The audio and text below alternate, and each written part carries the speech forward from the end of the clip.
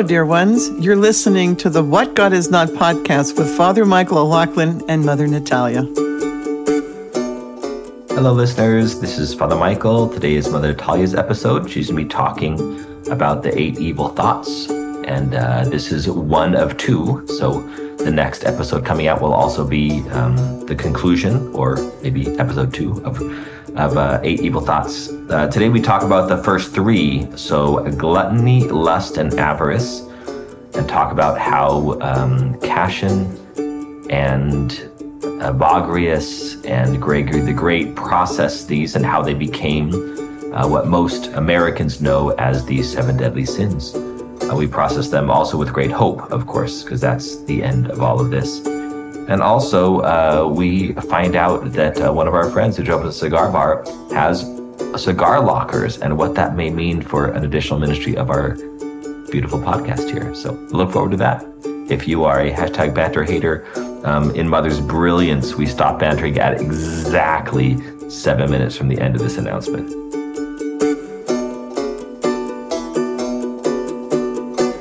Glory to Jesus Christ. Glory forever. Hi, Father Michael O'Loughlin. Hello. How you doing, Mother Natalia of Christ the Bridegroom Monastery? Burton, Ohio. Technically Troy Township. Is that your way of not saying my last name? I appreciate that. Yes, exactly. That's exactly what I was thinking. I do appreciate that. You don't have a last name anymore. That's right. Or is it Christ? Mother Natalia Christ. Because Christ is Jesus' last name? Yes. Well, a lot of people think that, so I get that. Hey, guess what I did yesterday? You a little bit know because I sent you a text message. You know, a very tiny part of it. Oh, I do. You get around. I know. For a monastic. Join the monastery, see the world, as they say. No, it was just a day trip. So my mom was in town. My mom has been listening to Cameron Fradd's podcast, Among the Lilies. Nice. And it's just been really, really helpful for her. So my mom, when she was in town, she was like, hey, I think I'm going to drive to Steubenville and just pop in on Cameron and tell her thank you for her podcast. And I was like, hey, Mom, how about I reach out to Cameron and ask if we can visit her? And and Thursday and Thursday happened to be my personal day for the month, which we get once a month, and we still have all the normal prayer services, but every once in a while we can miss noon prayer if we ask permission. So so my mom and I left after matins, after morning prayer, and I took her to Steubenville for the day. And then we got back in time for Vespers. So it was just a little day trip, but it was full of adventures. We stopped by a brew shop on the way because I needed to buy some stuff for the brew that I brewed. I thought you did that on purpose. I did not do that on purpose. The beer that I brewed. And do you know what? I realized I messed up an idiom in the podcast the podcast we did with Father Boniface. And it was like really embarrassing if I'm remembering correctly that I messed it up, which I think I did. But we'll see if listeners notice. I'm sure someone will point it out. Yeah, surely. And so we went to this brew shop to get some stuff for the beer that I brewed. And when I give the prayer intention at the end of this podcast, I can tell you what the beer was brewed for. For what the beer was brewed. Which you already know, but our listeners don't know. So we went to the brew shop, little stop at Walmart, and then I took her to Chesterton and Company, which is the cigar shop that Matt opened. Nice. Matt Fradd. That's a long name. Do they just call it Chestertons or something? I don't know. Chesties. That's weird. They might call it Chestertons. I don't know. But different logo, different restaurant. It was actually really sweet. I hadn't told Matt that I was going to be in town, although he had found out from Cameron. And so I just dropped in because my mom wanted to get some pipe tobacco for my dad, because my dad's a big pipe smoker.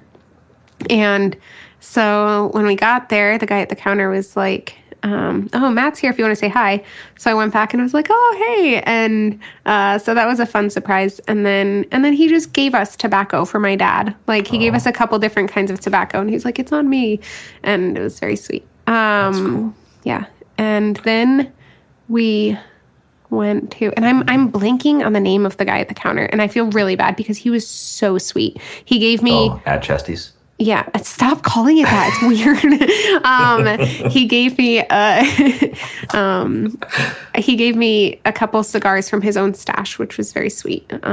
So then we grabbed lunch, coffee and lunch at Leonardo's, and then we went over and hung out with Cameron for a couple hours and then came home. Do they have lockers there? Humidified lockers? Like most cigar bars, most cigar lounges have like lockers where you can rent a locker for the year and then just keep you can buy boxes of cigars and keep them there. Not that I know of. Okay. If they ever get lockers, Matt, if you're listening, if you get lockers, we're going to get what God is not locker. And we're going to keep cigars in there. And then when we come, like once a year, we can use the lockers. And other times our listeners can go and we can give them a special password. And then they can say the password to the guy at the front desk. And fill up our lockers. There we go. And you can put cigars in our locker. Just kidding. No, you can get a cigar out of the locker then. That would be kind of cool. But be fun. I think you probably would have seen it. We'll ask Matt. As you know, I'm extremely unobservant. So I might not have seen it. Text. Oh, no. What? What's wrong with my phone?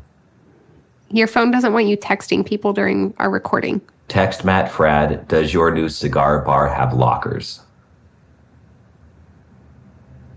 You forgot the question mark. Question mark.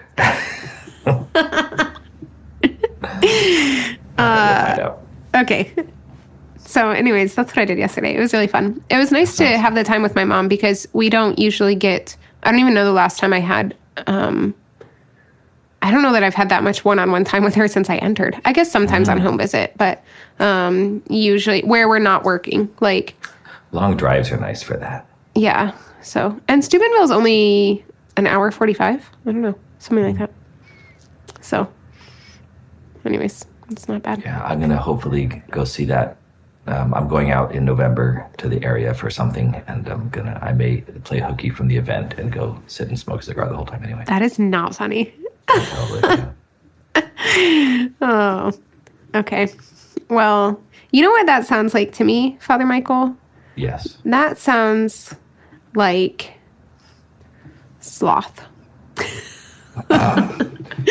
You are the queen of transitions.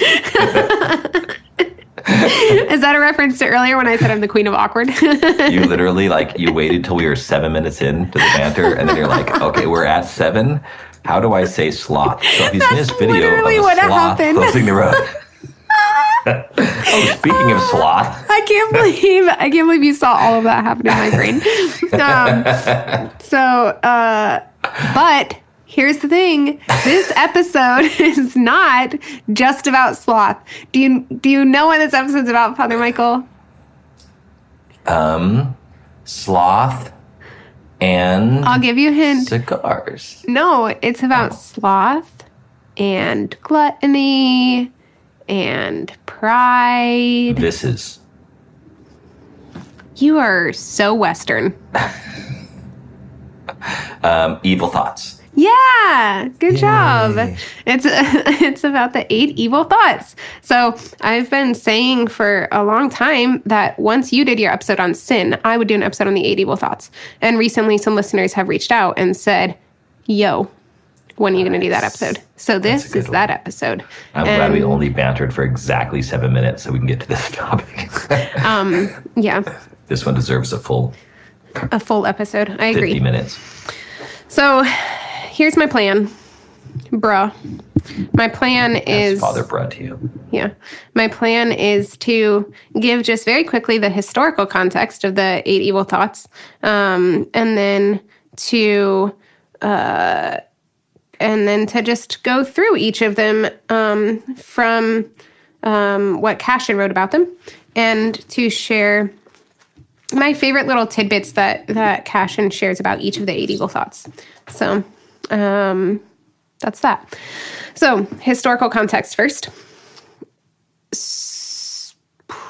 Most of our listeners, most people who are listening to this, have surely heard of the 7 deadly sins, right? This is like super, even if you're not religious, people have heard of the 7 deadly sins because they've made horror movies about them and they've like done lots of different, whatever. It's just common. You might not know what they are, but you've heard the phrase 7 deadly sins.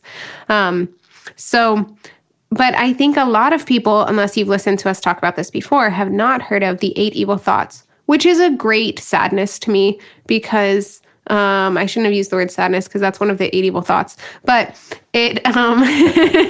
Or if you've listened to Catholic stuff, you should know the boys, not me, had a special guest on. I think he's either diocesan or Dominican who talked all about these. But I haven't even listened to that podcast, full disclosure. Oh, no. No, yours is going to be better. Father Michael. Your mother Natalia. Oh, you just sounded like Andrew Whaley. Father Michael and I had a conversation right before recording about self-hatred. So I feel like now you're just going to spend the next 2 episode recordings trying to build me up. That's really sweet. Not only is it true, but your voice is so melodiously beautiful as you say true things. Barf. Okay. That only works when Andrew Whaley says it. You can't do that. So, Evagrius, who I've talked about before, Evagrius the Solitary, Evagrius of Pontus, Evagrius Ponticus. These are all the names that he's known by. And he is my man. I really like him a lot. So he was around in the 4th century. And he came up with this concept of what he calls the 8 evil thoughts. So these are the different categories of thoughts, temptations, demons that enter our minds, which we can then act on or not act on. Father Michael has his hand raised. You're still muted, Father Michael. Chesties has lockers. Oh my gosh. Stop calling it Chesties. It's so weird. Has lockers. We should get one. I'll talk to you later on. Anyway, back to the 8 evil thoughts.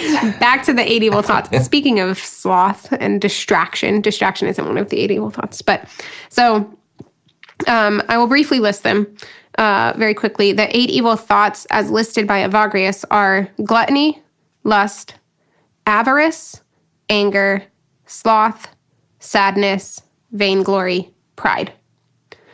Now, Cashin, St. John Cashin, who's a disciple of Evagrius, he brings these ideas to the West when he goes to Rome, and then has them translated from Greek into Latin.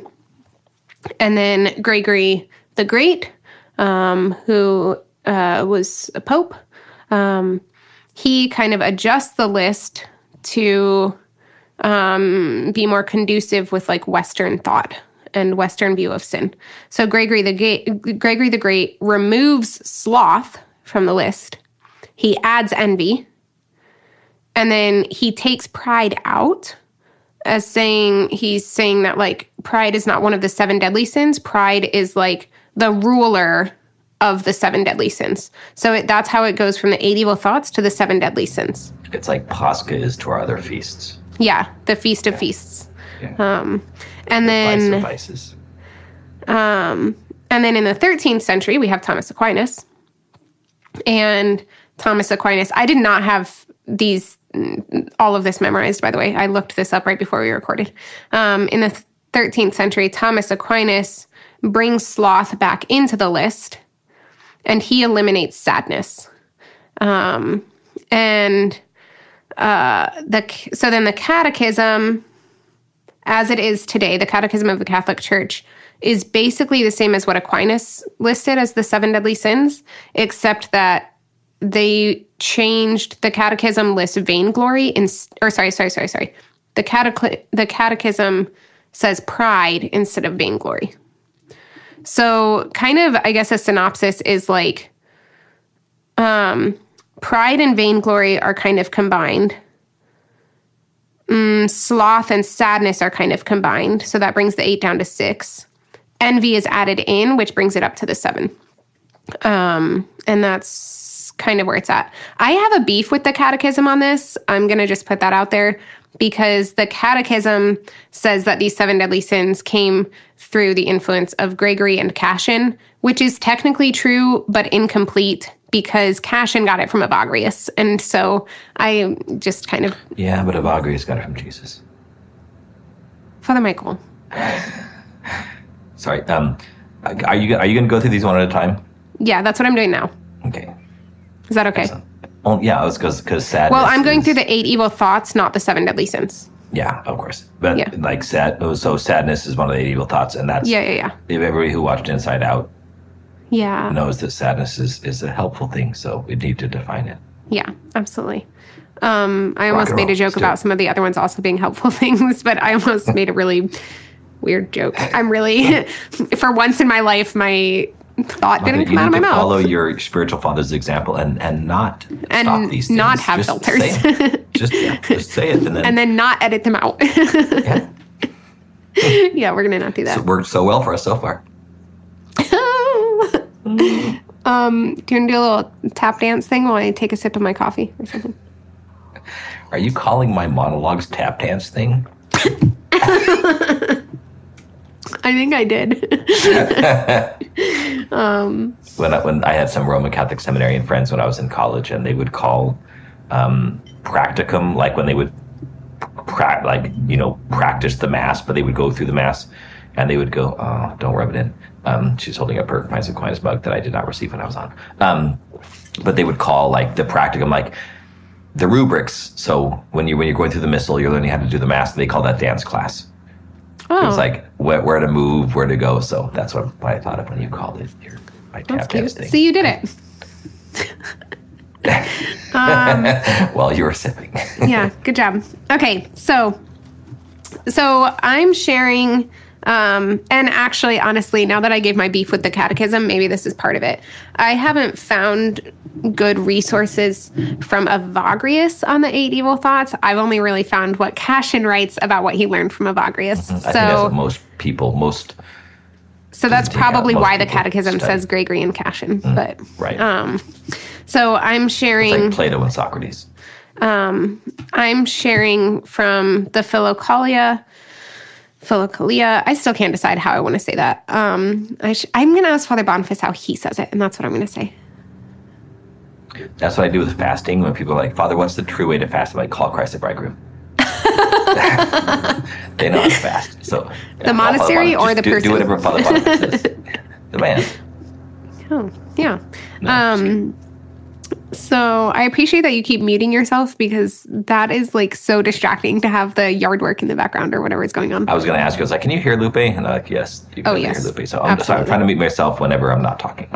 Yeah, although it might, I don't know, whatever. Okay, so I'm going through in the Philokalia what Cassian says about the 8 evil thoughts, and I just have, from reading this ages ago, different parts underlined in each of the sections, so I guess I'm just going to pretty much share those underlines and then see if you have thoughts on them, Father Michael. So interestingly, for the first of the evil thoughts, which is gluttony, in all the other ones, I think when Cassian writes about them, he writes directly on the the evil thought. So, for instance, the second one is on the demon of unchastity and the desire of the flesh. The third one is on avarice. But for the first one, he starts with the opposite virtue. So he starts with on control of the stomach, and starts talking about how to fast and what and how much to eat. And he just shares what he's learned from what he's received from the Holy Fathers, probably namely Evagrius. So here are the things that I have underlined in this section. The first is in referencing the Holy Fathers. Cassian says, they have not given us only a single rule for fasting or a single standard and measured for eating, because not everyone has the same strength. Age, illness, or delicacy of body create differences. And I think it's just so great to see this even in the 4th century, because this is a question we get all the time from people, right? Even like amongst the nuns, there are nuns who have certain health problems and like can't fast from certain things during fasting periods. And we often will get the question of like, well, I can't fast from that. Does that mean that, like, what am I supposed to do? Or does that mean that I'm not going to be able to grow in the spiritual life or whatever it is? And so this has kind of always been a thing in the East where formation and spiritual growth is very, very individualized. I'm not saying that's not the case in the West. I'm just saying I don't know the Western teachings, and so I'm not speaking to them. I'm speaking specifically to the East. And it's part of the significance of having a spiritual director, right, or a spiritual father, to help you to see your particular needs in fasting, and to make sure that they're like, ideally your spiritual director knows your heart, and they're going to be helping you to discern, are you actually unable to do this, or are you like using physical maladies as an excuse, and kind of trying to help you find that line, because we're so good at self-deception that we need someone else to kind of help us look into that. I just want to think of a couple examples. So obviously, like people that, one of the things is like Walter Chiswick struggled with, when he, I was talking to a friend about this the other day, when Walter Chiswick, in the beginning of his kind of immersion into the East, he wanted to fast. He wanted to fast in extreme ways, but he realized after doing this that a lot of it was just, he wanted to test himself. It had less to do about God and spirituality than he would have liked. And he realized it was all just like, I'm going to push myself to the limit. I'm going to push myself to the limit, and as a shine of human greatness, rather than anything spiritual. So like those are the type of things that a spiritual director, or if someone has an eating disorder and they use the fast as an excuse to continue to live in the eating disorder, and say, well, this is, I'm making a spiritual excuse to keep up a physical unhealth. So there's various ways that it's. Anyway, we need to do another episode on the Jesus prayer, because I've been learning a lot of things that are kind of even contradictory to my previous understanding of the use of the Jesus prayer in Hezekiah. But anyway, but yeah, so there are ways that our humanity and the work of the devil through our humanity could get in the way of all of these evil thoughts, or all of the opposite virtues.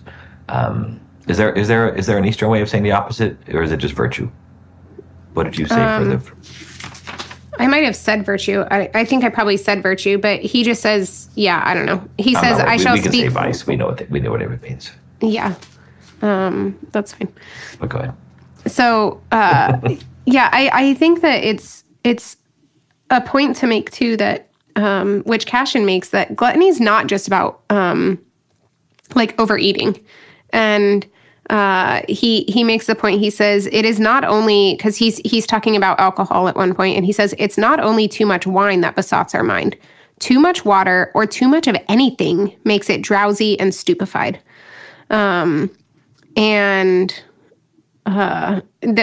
one of the things that he says, which I think is really helpful, I've tried to practice this myself at times, and it's very, very difficult. He says, a clear rule for self-control handed down by the fathers is this: stop eating while still hungry, and do not continue until you are satisfied. And so he makes the point of like that's just a lot harder to do. It's a lot harder to stop eating while you're still hungry than to just not eat at all. It's easier sometimes to just abstain for long periods of time than to not satiate, And I think that has to come through practice. Mm-hmm. It's almost like taking a cold shower, right? Where you just the more you get in the habit of, most people when they say a cold shower, I think they start hot, and then by the end it's cold, and they just keep on being colder. So not everybody, but some people do that, where it's cold at the end. That's actually like a physical health thing more than a spiritual practice. I think the greater spiritual practice is to get to the point where you're making it cold at the beginning, and then you're using the shower for what it's meant to be, namely cleaning your body. You're not using it for a break or a spa day or whatever. What do they call it? A man spa when you have a beer in the shower. There was something else I was going to say too. Not about shower beer. Not about shower beer. Anyway, I'll think of it. Okay. So he does make the point, though, that, and I think this is true of all of it's something to keep in mind. And it's the matter of, it kind of goes to what you were saying about Father Walter Chiswick, of it's not just about testing our own limits and things like that. He says, because Cashin says, by itself, abstinence from food does not contribute to perfect purity of soul unless the other virtues are active as well. He does say virtue. At least in this English translation. Yes. You remember the thing I was going to say was, it's part of our culture and part of many cultures to not waste food and to finish everything on your plate. So therefore, there is a wisdom here. I have moved in the direction of saying, of course we don't want to waste food, and we need to work towards that not happening. Of course, we should ideally finish everything on our plate, especially if it's going to offend the person who made it. But I do think there's ways of, again, over time, just like the shower thing, there's ways of taking less food, asking for less food, getting different kinds of foods, explaining to a parent or a grandparent or something like this what that may mean, so that we're only acquiring the food we're going to eat, but we know ourselves to know that this is going to be, there's still going to be a little bit left over. But I'm of the opinion now, especially since I live alone and since I buy all my own food, but if I'm trying to grow in virtue, I'll eat 3/4 of a burger and throw the rest away without any shame at all, without any guilt. This is actually the virtuous thing I'm doing. Even though I'm technically throwing away food, a quarter of a hamburger or something like that I wouldn't want to give to anybody. Nobody would want that. If it's something else, of course I'll give it away. But I think we need to find wisdom in that, and this is different for each person. We need to find wisdom in that balance between this virtue of spiritual growth through just being just hungry enough to. Am I hungering for Christ too? Am I using this as a catalyst for deeper prayer and honing my own passions and needs, and the kind of American or Western European culture of insisting upon finishing everything on your plate. And there's something about, Cashin makes the point. He says, someone who fasts for too long, they say, often ends up by eating too much food. And I've definitely found this to be a great temptation for me. And it happens often on Pascha. Like over the years, as I've had practice with the Great Fast and Pascha, I've definitely grown in this, and I'm much more temperate on Pascha and throughout Bright Week than I used to be. But we can often fall into this thing where it's like we're fasting so hard and we're not eating anything. And so then when we do get food, it's like we just completely binge. Is binge the right word? I think that's the right word. And Cashin makes, and then at the end he says, no one whose stomach is full can fight mentally against the demon of unchastity, which is the next one that we're going to talk about. But the thing that I wanted to say about that is just like this overeating and this gluttony, we need to be cautious of it at all times, like even during feasting, right? Because we can just be like, we don't say this, but we often have the mentality of like, well, there's no such thing as gluttony because it's the Feast of Nativity, or there's no such thing as gluttony on Pascha. And like, that's just not true. We saw this, one of the other nuns and I might have mentioned this on the podcast before, but one of the other nuns and I we're talking about this during Bright Week this year, because we both independently were having this experience of just like, it's Bright Week and I'm just getting so frustrated with my sisters, and I'm like struggling with this and I'm struggling with that. And I'm fighting anger and I'm so impatient and whatever. And the two of us, like, we're independently struggling with this. And then I asked her, like, we were sitting down and I was like, look, I don't know what's going on with me, but I'm having all of this rage. And she's like, me too. And I just realized this morning, I think it's actually because we're eating all of the rich foods again. Like, there's actually something about, like, and again, like, we've done episodes on this before. we are also supposed to feast, but I think we really, really need to learn to not use feasts as an excuse for gluttony, because then that's just going to spiral into all of the other evil thoughts. And people listening may be saying, oh my gosh, this is like, you guys are living such holy lives where you think about these things. Like in real life, I'm doing much worse things. I am, but I think this is exactly it. No matter where we are in our spiritual life, in our moral life, in our life of virtue, whatever we're doing, there is a certain sense of, when I was on Catholic stuff, we did a podcast on gluttony. We called it the gateway vice. Mm-hmm. It's like, this leads to other ones. And there is something to say for a certain, we've talked about this before, but, men going into war would fast before the war, because it honed them. It made them more alert, more aware of the details, more, aware of and able to, I don't know what word I'm looking for, able to, just keep alert, because gluttony, it slows us down. So they wouldn't have sex, they wouldn't eat. Yeah, exactly. All these things that are things of rest. Feasting was for a time of peace. Sleeping with your wife was during a time of peace. These things were things of rest, beautiful things of rest, good things of rest.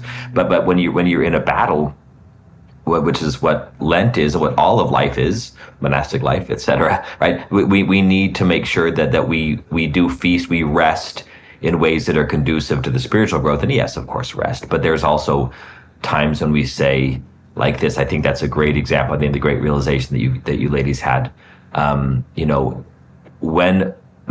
going to call my mom, and I really struggle with conversations with my mom, and I'm probably going to get angry, fast before you call your mom.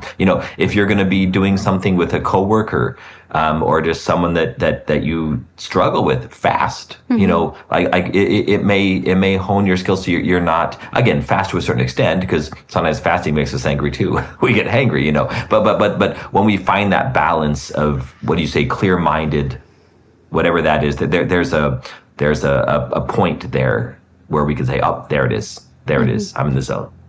And I think I just want to point this out, because I probably should have at the beginning, but part of the reason I like that these are called the evil thoughts, and we're talking about the demon of gluttony and the demon of unchastity and things like that. And part of the reason I like that is because I know it sounds like we're getting very nitpicky, because we are, but the fathers are very emphatic that we need to address these things before they're even sin. Like, address them while they're at the level of thought. There was just much less, like, and maybe this is part of what changed when it was brought west, I'm not sure, but the Eastern mindset, like, there's much less of this diagnosis of culpability, right?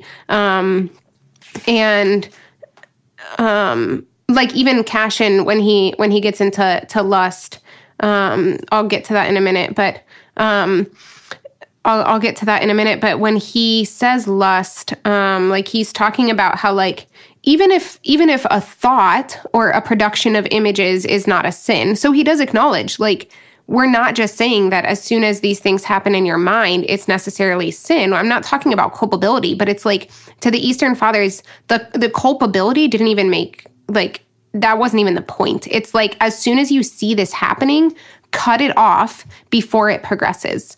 And they talk about, that psalm verse that was taken out of the Roman lectionary because it was so misunderstood or whatever, but about the dashing infants against a rock. The fathers read that verse as being the demons and the sins, and, like, as soon as these things are even little baby thoughts, just in their stage of infancy, like, that's when we need to destroy them.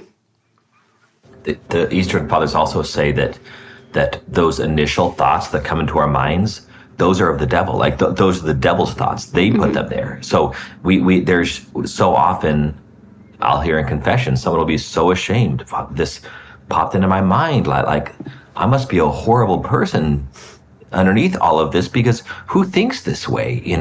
Who has those thoughts? It's like, well, the devil does. That wasn't your thought. Now, if you latch onto it, if you're fascinated by it, we've talked about this too, but like sometimes we go, whoa, that was the devil, and just like try to leave it there, let it wash off our back. Don't entertain it. Don't think about it. Don't overthink it. Don't feel guilty about it. Don't feel shame. Say, whoa, that was not of me. That I would not think that way. The devil would, and so we let it keep on going if possible. Sometimes easier said than done, but yeah, that's a good thing to understand and not let him do that. Yeah. Okay. So second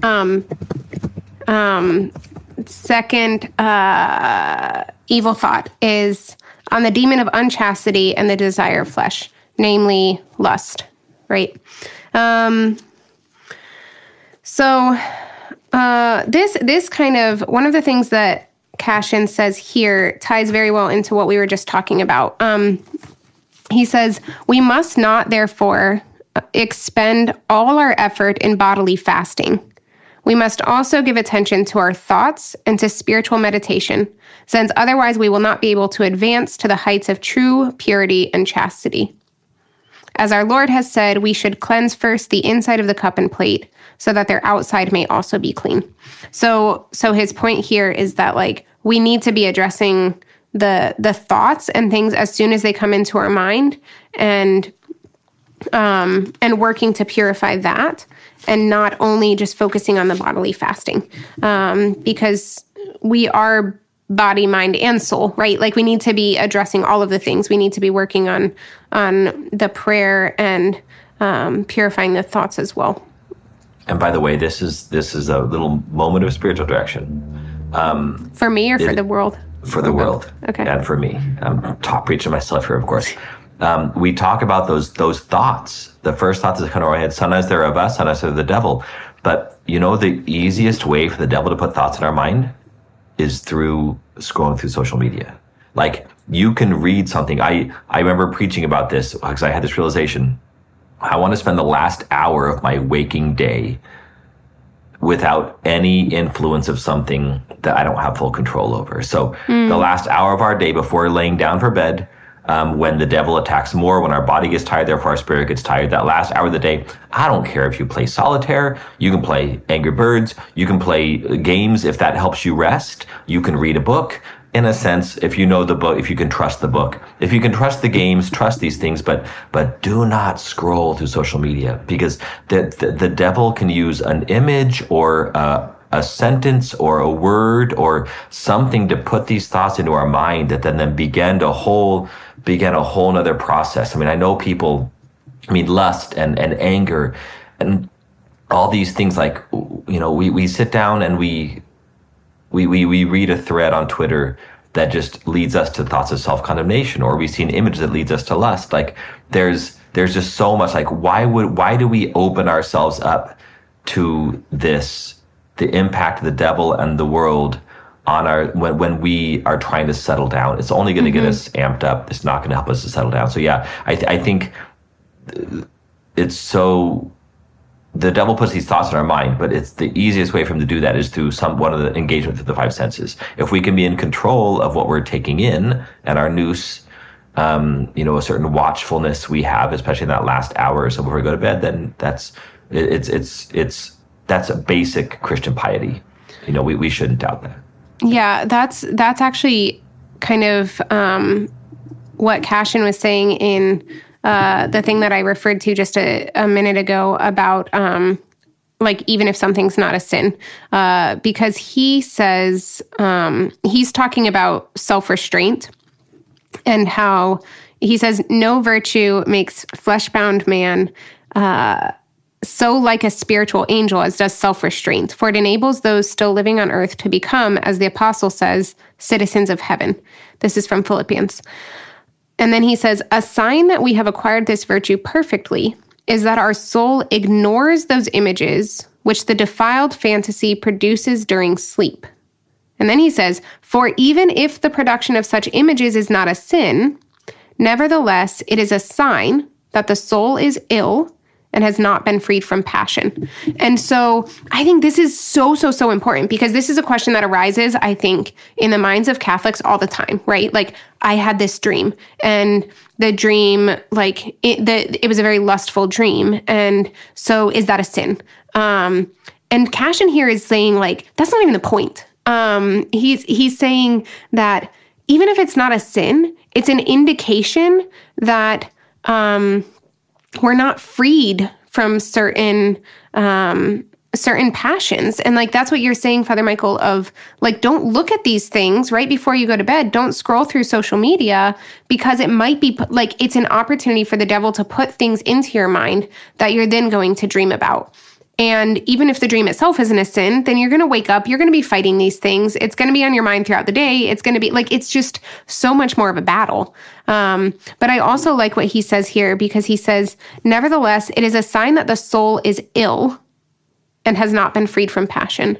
So I think that knowing the context of the Eastern view of confession, if you listen to our episode on involuntary sin, like knowing all of that, I think it's helpful to take these dreams to confession, not because you're saying that I sinned just by having this dream, but because you're saying there's illness that I need healed. I need the divine physician to heal it. He does that through the mystery of repentance, because that's one of the mysteries of healing. And yeah, to try to like just use that as an opportunity for the grace from confession to help free us from these passions. And the same thing is true even for memories of when we've been hurt, when someone else has hurt us. Now, again, please be careful taking things like that to confession. That's such a the devil is there in the details for sure. But there's something, if you are able to not feel shame, and you have dreams that are memories of bad things, sometimes that's our body processing it in our sleep. And that could be a really good thing. Having dreams rather than acting them out in the world can be a good thing. Our body's actually taking care of these bad memories. But it can show that we're not over it yet. Maybe we think we're, just consider like an ex. I thought I was over this person, but I had a dream about them.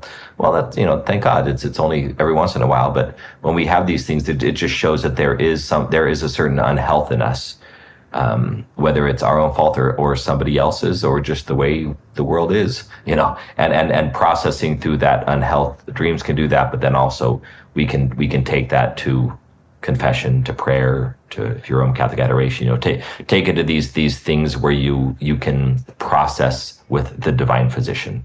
Mm-hmm. I just noticed in the Philokalia that I had forgotten that it was in this part, but he actually references that psalm about the children of Babylon being dashed against the rock. He says, while the children of Babylon, by which I mean our wicked thoughts, are still young, we should dash them to the ground and crush them against the rock, which is Christ. And he says, he makes this point, which I think is exactly what we're saying here, of just, like, we want to do the things, to combat these while they're still at early stages, even for the sake of just like future growth and easier growth, because he says, if these thoughts grow stronger because we assent to them, so as in like, because we're not working on them right away, if these thoughts grow stronger because we assent to them, we will not be able to overcome them without much pain and labor. So it's not even a matter of just like, I think this is why you really, really have to have, it's like a whole paradigm shift, of realizing it's not just about like, how culpable am I at this stage, or that like, it's just so much bigger picture. Cashin is saying that like, we want to get them at the very beginning, simply because it's going to be so much harder to overcome them later. So yeah. He also says, which I think I've talked about this on a different episode, but he says the fathers also say that we cannot fully acquire the virtue of purity. So the virtue of purity is the opposite of the evil thought of lust, unless we have first acquired real humility of heart. So I think that's really interesting, because it's like, we have to see the truth of our own weakness and our smallness in comparison to God in order to fully acquire the virtue of purity.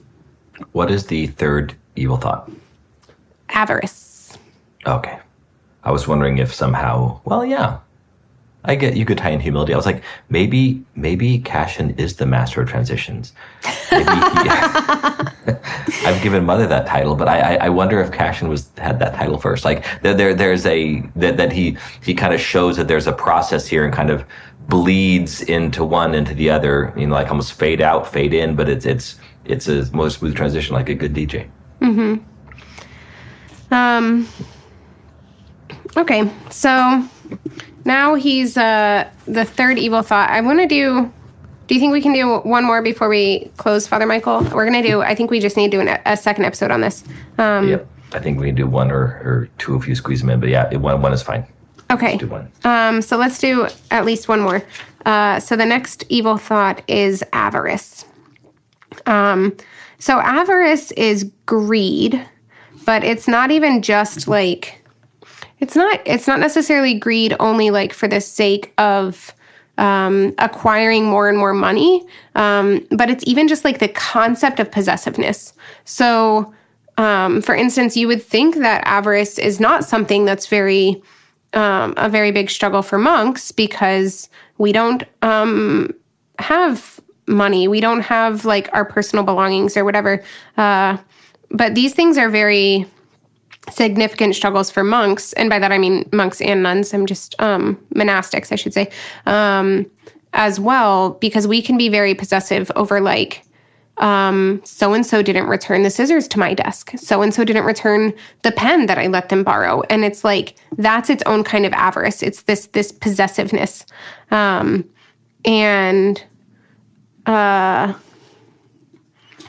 Yeah, and it's tricky because avarice is something that like, it's a difficult thought to fight against because in the world, it almost makes sense. Like if you're living as a layperson and you're providing for your family, it almost makes sense to just like want more and more in order to save up to provide for your family.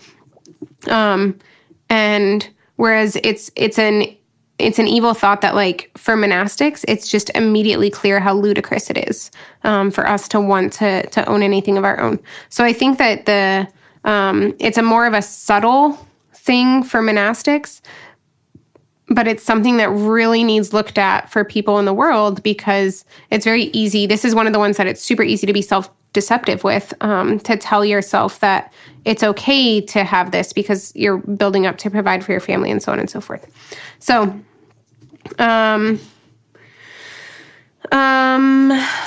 what does Cashin say about avarice? All right. So in one part, he lists 3 forms of avarice.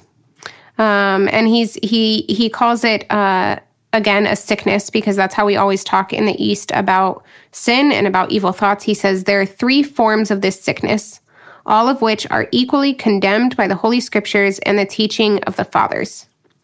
The first induces those who were poor to acquire and save the goods they lacked in the world.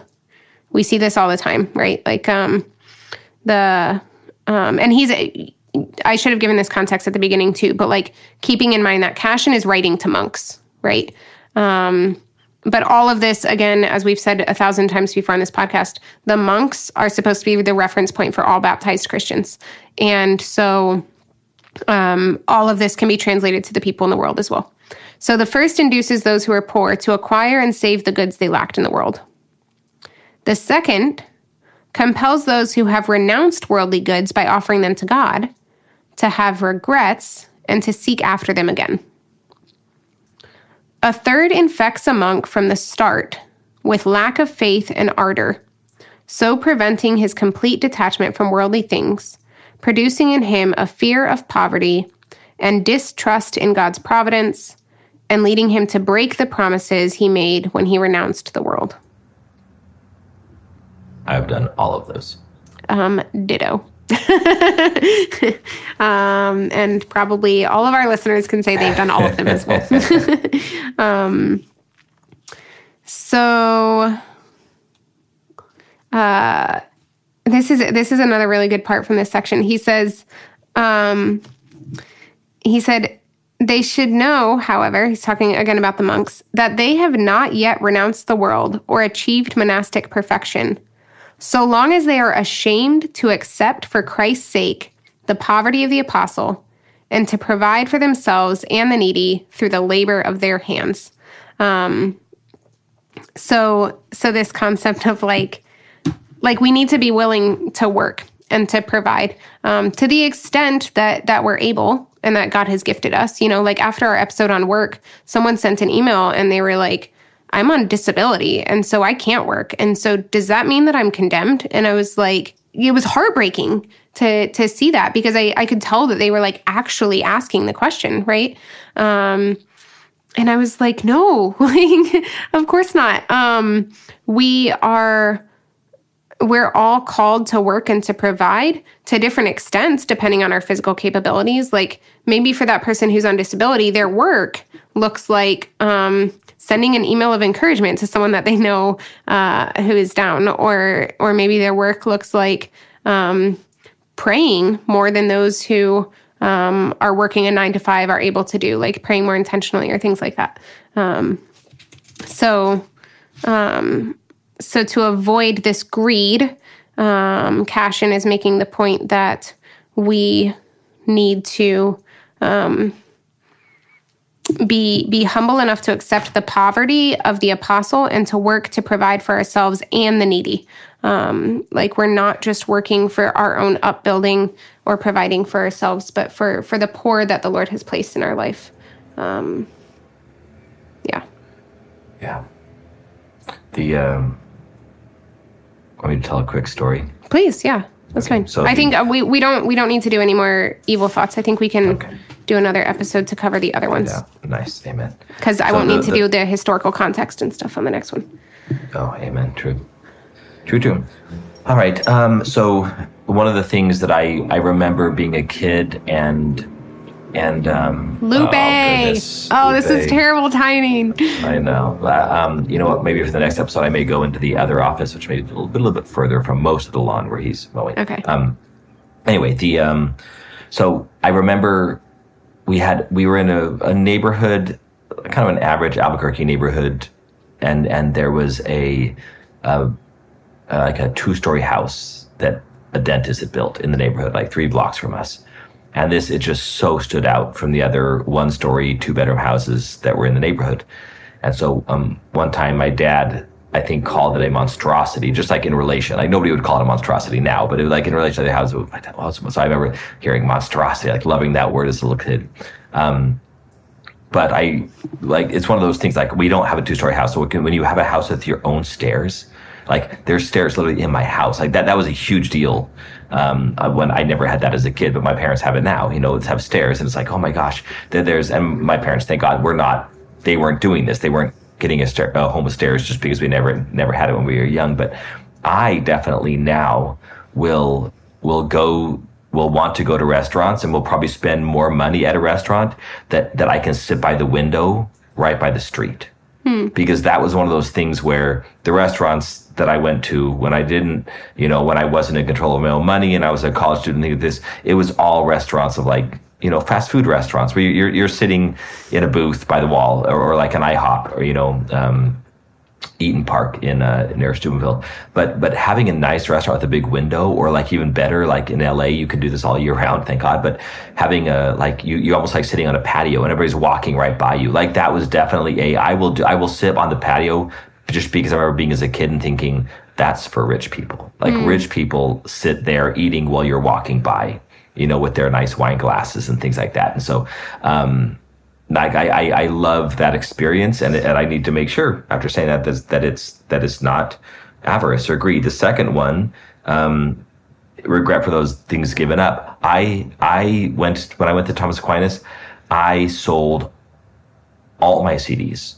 I sold all my Dave Matthews Band collection, all my Blues Traveler. I sold like all my Smashing Pumpkins. Like I sold all of my CDs, and then over the course of the next 7 years, I kind of bought most of them back again. Because I had that very real regret. I'm like, I sold them out of some like ultra piety of like, I don't need these old CDs anymore. I'm going to listen to classic music the rest of my life. And then I was like, oh. So anyway. And then the third one is just from the very beginning, fear. Oh, that's fear. I had the thought the other day. I've always thought, well, I'm not going to like, they're requesting, especially here in California, oh, you need to prepare for 2 weeks.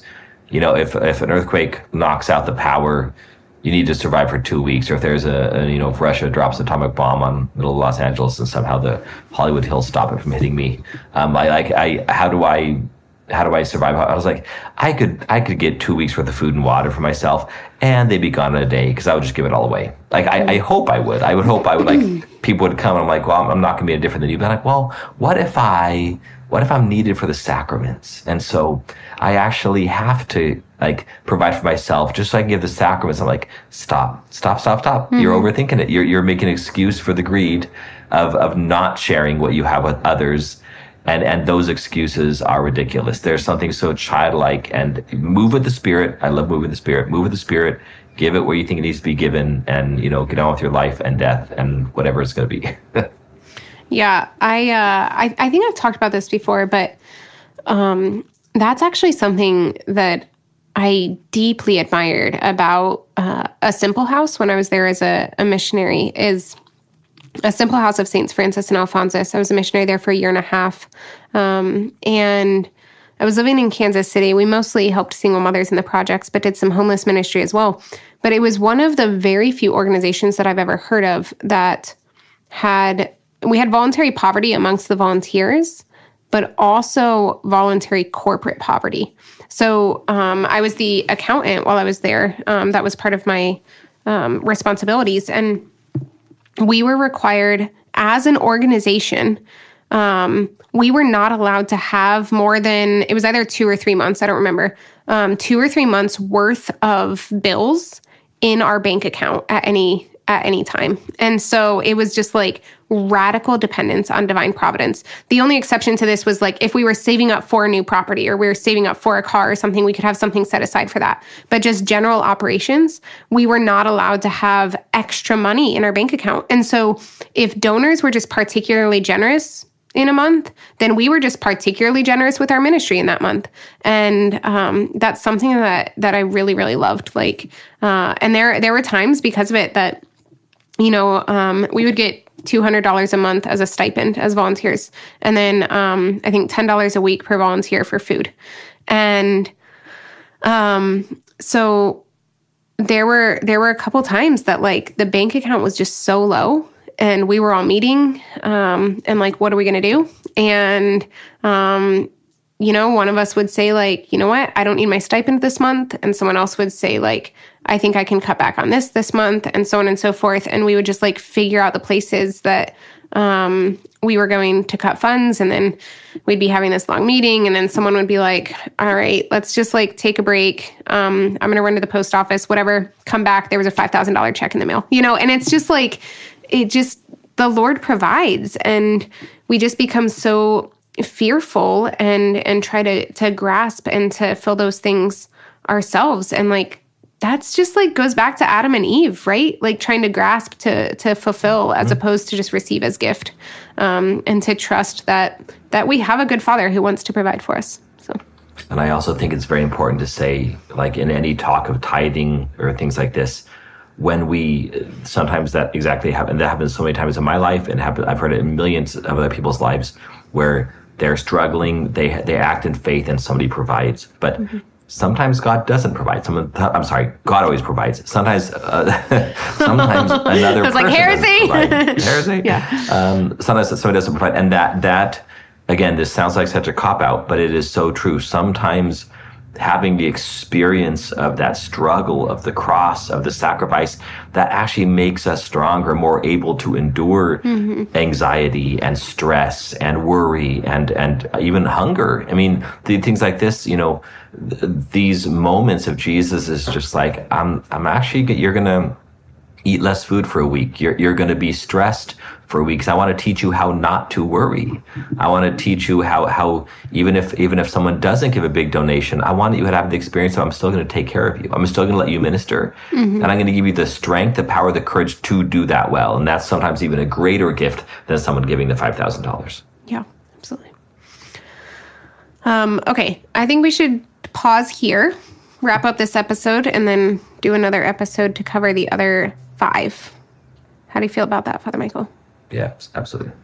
I say that, and then it's probably going to end up being 2 more episodes, but we'll see. I'm going to try to get through 5 in the next episode. Okay. So all of the things, we are on Facebook and Instagram, and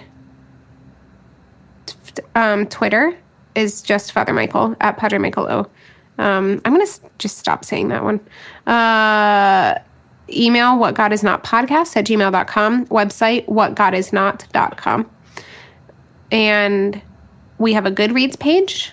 We have a Patreon if you want to support our nonprofit, which supports this podcast and also gives to the poor and tithes to our churches and other Christian ministries. That's Photina, PHOTINA.org. And we are on YouTube, audio only. If you're listening to us particularly on Apple Podcasts, please give us the stars and say something nice about us in the review. And don't say mean things, because Mother Natalia has a very sensitive heart. Just put Father Michael, and then say the mean things. Yeah, that would be great. Don't read those ones, Mother. I need the humiliation. Father Boniface and I were talking about my sensitivity the other day, and he was like, I was like, Father Boniface, I'm so sensitive. And he was like, 12. You're a 12 on a scale of 1 to 10. I was like, okay. I like that word earlier. Is I like, what was the context of in the 8 evil thoughts? I think it was something about a delicate sensibilities or delicate spirit or something like that. Oh, it's delicacy. Yeah. I was like, sometimes the mother has a very delicate. That's funny. It was when we were talking about gluttony. He was talking about age, illness, or delicacy of body. Okay. I think those are all the things. Prayer intentions. This is a very exciting prayer intention. Dokimos Olivia is being tonsured as a Rasifor nun. So that's happening on November 20th. I finally remembered to ask her permission to make her my prayer intention, which is the one that I almost said last time, and then realized I couldn't say that without her permission. And so November 20th, she will receive the full habit and a new name, Sister Something. And Father Michael is going to be here for that, which is why he's going to be in the Steubenville area in November. So pray for Olivia. That's the whole story. It's going to be live streamed. So if any of you want to watch the tonsure, it's a Vespers service. It's much shorter than the life profession, I promise. It's just a regular Vespers, Great Vespers, with the tonsure service in the midst of it. And it's only like, the tonsure part is only like 20 or 30 minutes. So, so if you want to watch that, probably on our website, christthebridegroom.org, or our Christ, or the bridegroom, or the monastery's Facebook page, or I don't know, look around. But I think we'll have posted something on our blog by the time this comes out. And so people will be able to look at christthebridegroom.org again, and there will be something on our blog about how you can watch it or something. So, yeah. All right. Which is what I was brewing the beer for. That's the point, for the tonsure. Yep. There it is. I was wondering. I forgot that you said that, but that. Yeah, so did I. I was like, there's something else that I'm going to ask for prayer intentions. I was just thinking, prayers people popped in my mind. Please pray for the people who really struggle with gluttony and lust and avarice. Name them, Father Michael. All right, so first, gluttony. That was be awkward when I say who I'm praying for. Oh, sorry.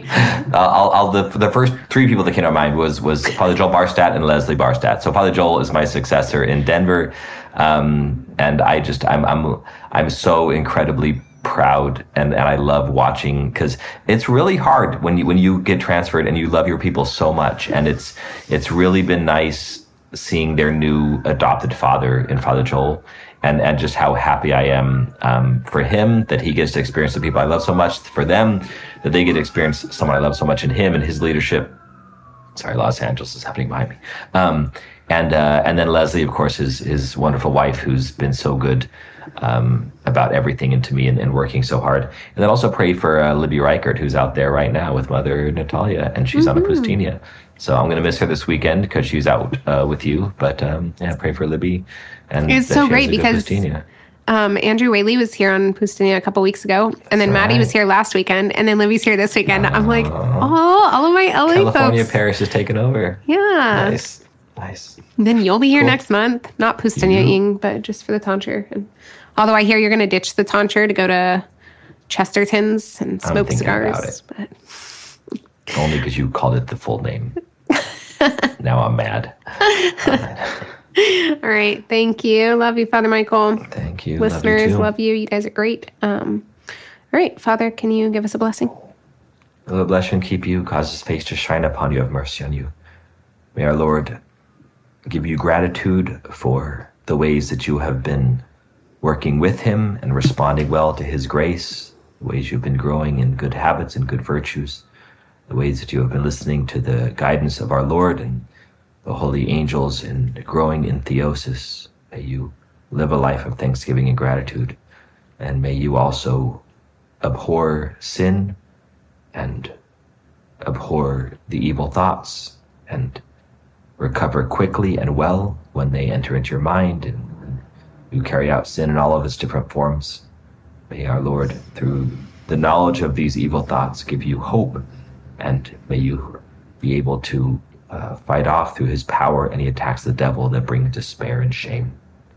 May our Lord give you a strengthened heart to understand his will, and watchfulness, and a strengthened heart to carry it out with great courage and perseverance. May Lord allow you to be patient with yourself in this process and allow you to understand his own guidance every step of the way. May Lord bless you in the name of the Father, the Son, and the Holy Spirit. Amen. Amen.